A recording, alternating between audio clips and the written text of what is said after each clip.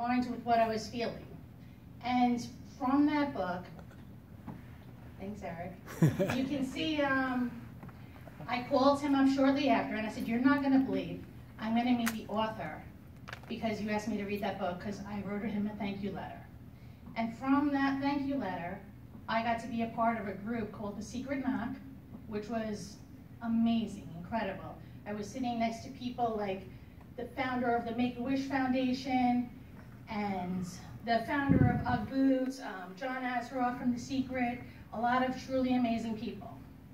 Had I not been open to reading the book that he asked me to read, I would have never got to that point where I met any of them.